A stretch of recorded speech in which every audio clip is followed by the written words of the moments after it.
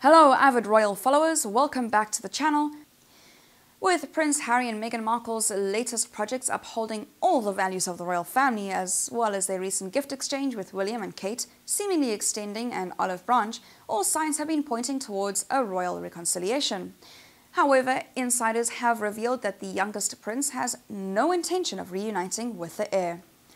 Since Harry and Will have ceased fire for the time being during what has become quite a volatile brotherly feud, royal commentators have been hopeful that the two princes can put the past completely behind them.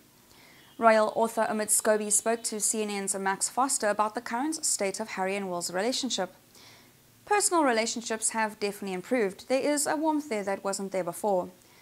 Scobie went on to draw similarities between Meghan and Harry's recent non-profit ventures, claiming that their social impact upholds the values of the royal family.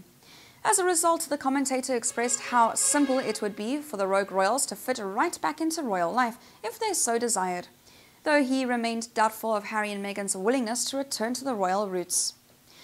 "It would always be easy for them to slot back into the royal engagement," Scobie said, "but I think that's very unlikely.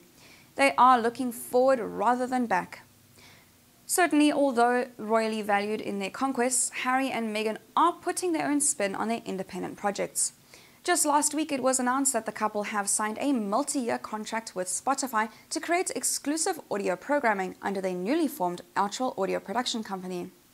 What we love about podcasting is that it reminds all of us to take a moment and to really listen, to connect to one another without distraction, Harry and Meghan wrote in a joint statement. The news that Harry and Meghan are putting their royal hats into the podcasting rings comes not long after reports of a Duke and Duchess's estimated $200 million deal with other streaming giant Netflix. While it has been unconfirmed exactly what sort of visual content the couple will have up their sleeve, the company's co-founder Reed Hastings has admitted that the platform is going to do a wide range of entertainment with them.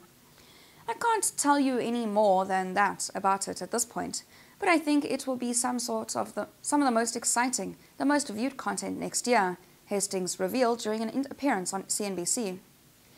Although royal experts are adamant that things have never been better between the princes, it appears the opportunity for a brotherly reunion will go to waste as Harry and Meghan continue to forge their own path.